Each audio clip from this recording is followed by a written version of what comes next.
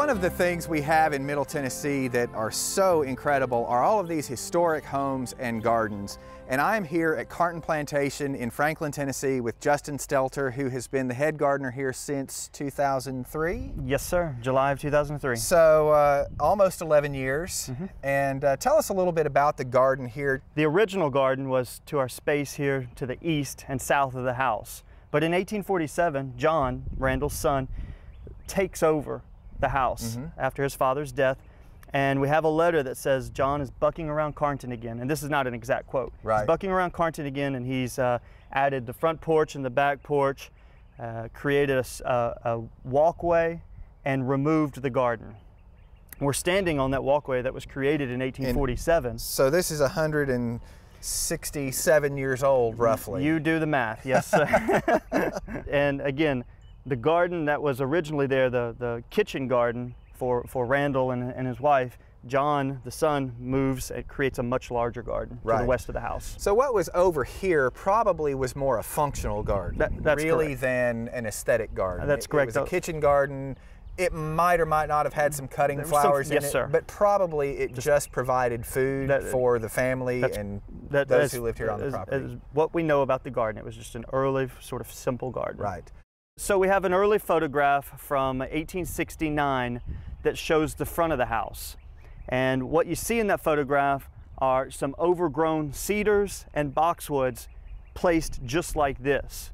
And we think that was part of the reinterpretation that John does of the front entrance, of planting, because based on the size of the trees in the photograph, the cedars would make sense if you planted them at 4, 5, or 6 feet tall within 20, you know, let's say he puts the garden in 1847. By the photograph, 1869, that's 22 years later. Right. These trees are overgrown. It's a testament to not pruning properly and not caring for your entrance. But by all accounts, what he's doing is he's making a more grand entrance. Right, he's created this alley that sort of guides you to the front door.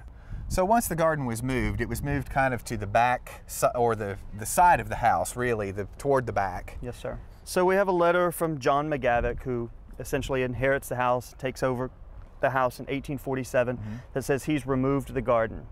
And that simply means he moved the garden to this west side of the house. He created a garden that's about 1 acre in size, and it's based loosely on an A.J. Downing design. Tell me a little bit about the brick edging. How do you know things like that existed here? In the mid-1990s, we hired a consultant to come in and sort of read our landscape.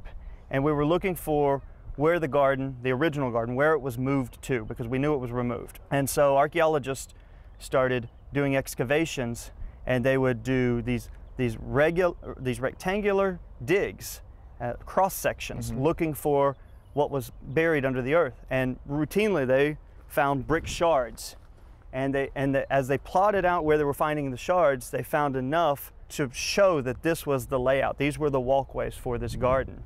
And then the consultant that we hired, Jerry Doyle, knew enough about mid-19th century gardening to know that this was based on, again, on an A.J. Downing design. Sort of design. So really and truly, the paths that we're walking today were put in 1847. Right in the same place where they were put in 1847. Yes, sir.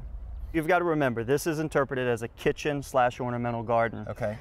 With, again, those Italian formal influences. Here are two great examples. Right. For example, the boxwoods on each corner to represent this round, a beautiful sort of formal shape, and juxtaposed to that would be the conical cedars that, again, our southern or American version of the Italian cypress. Right. So Italian cypress obviously wouldn't grow here and may not even been available in the middle 1800s. That's right. But what did they have at their disposal that they could use to give that same sort of look? That's right. And another interesting thing about it is the microclimates that you see it creates for particularly for shade-loving plants. Okay.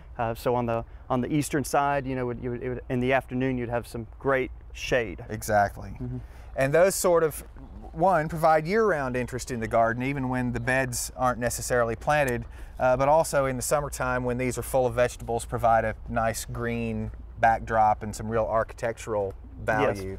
For those that are vegetable gardeners, it's hard to make a vegetable garden look beautiful year-round. Right. And so we border each of our vegetable beds with ornamentals, just for beauty. It's pure aesthetics. And again, probably something that would have been done in a similar style in middle 1800s. And from what I've read, you know, as we progress, as we move forward in the development of gardens in America, we're moving from just a pure kitchen or function type of garden into a beautiful, into a beautiful aesthetic type garden. Exactly. And Leighton writes several great books on early American gardening, and the first has a subtitle, For Meat or Medicine, leading me to believe that the gardens were initially built to provide food and medicine. And the next subtitle of her second garden book on early American gardens is For Comfort and Affluence. So if you take those two subtitles and lay them next to each other, you can kind of see the progression, the development.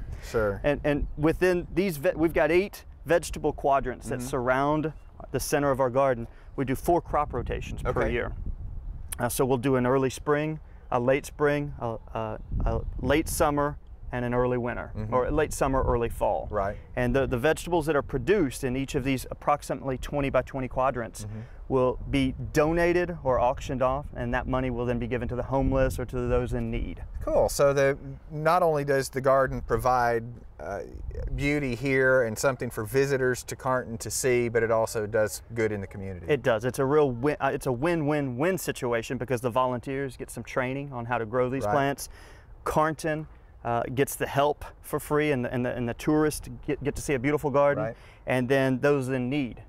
So one of the interesting things that I've noticed when I've been out to Carnton is that there are really vastly different fence styles in different places. Is that actually original? Yes, we have an early photograph, 1869, that shows this solid board fence. Solid board fence follows the north and west side of the garden. Okay. Thomas Jefferson has one in his garden. Now his was to protect pests or to keep deer out. Right. Ours, we interpret it as extending the growing season. You can plant up to 2 weeks earlier in the season and harvest 2 weeks later. Because the fence is blocking that north and northwesterly cold. That's exactly right. Fall wind as the winter sets in. So we're creating a microclimate, especially in that corner of the garden. So you compare that solid board fence, which is not very aesthetically pleasing, it's more functional, with then just your common picket fence. And this is a lower fence. It's designed for beauty. It's designed to frame or create the outline of the garden, and it helps prevent some pests from coming in. Of course, a deer can jump in, and honestly, our rabbits still come in. But this is on the house side so that you can see into the garden. And then what some people point out is we have now a third interpretation of a fence over here, and this was the McGavick Plantation. They did raise horses and among other livestock, and so this would be a traditional horse rail fence. Livestock fencing. Yes, and we know that the barn was back on this north side, so we try to interpret all the styles of fences that were here at the property. Now we're kind of strolling through the rebuilding of the arbor. Yes. It's here along this kind of western edge of the garden. And again, I'm sure, because everything else here is so historically accurate, that there is evidence that this actually existed here. Correct. Part of the digging that the archaeologists did back in the 90s uncovered cedar shards or cedar remnants in this area. And they were fairly evenly spaced, about every 8 feet. So we didn't know what was above ground. We didn't have any photographic evidence or images. So this was before my time, you have to understand. So I'm talking with some liberty here. But the powers that be at that time said, well, in order to correctly interpret history, we need to show that there was cedar every 8 feet along this western edge, and what would likely have been here. So they found this design for an arbor with these pods at the culmination of each of these pathways. And they raised the money and built this great, we call it our cedar arbor. And it's made out of Juniperus virginianus, the eastern red cedar. It was put in the 90s, mid to late 90s, and what you see now is 18 years of deterioration, and along with a windstorm. And about 3 weeks ago, this arbor blew over, and so now we're in the process of rebuilding it. So out where I'm originally from, these Osage oranges, like this magnificent specimen here, really were a functional plant, but they came east of the Mississippi kind of mid-1800s, we think. And here they had a kind of a different purpose. Well, Peter Henderson writes several gardening books in the 1850s, and in one of those he says, any man of grandness, any estate with beauty would plant an Osage orange tree because of the stature of the tree itself. And I've got a funny story. When I first became the head gardener here in July of 2003, there were rumors that this Osage orange tree, it must be 500 years old because it's so big. I mean, look at the size of this tree. And so we cored the tree, and we found out that it actually dates to 1847. And it's not one tree, but it's 3 trees. You know, a common name for this is the bois d'arc. Right. Pardon my French. It's a very dense yellow wood. When it's burned, it's intensely hot, and the Indians used it to make bows. Right. So really, it was a very rare tree east of the Mississippi, and it was used as a status symbol, whereas out west, it was truly used for cattle fencing. That's right. Lewis and Clark reportedly bring back the first Osage orange east of the Mississippi. Although I had Peter Hatch, former garden director at Monticello out here, and he said, you know, Justin, there's a tree that they can prove is older than Lewis and Clark's expedition in Virginia, and so they think that might have been early Indian trade. But regardless, the tree became popular in the East after Lewis and Clark made their trip out west. And it's just, it's a magnificent tree, it's a strong tree. Right.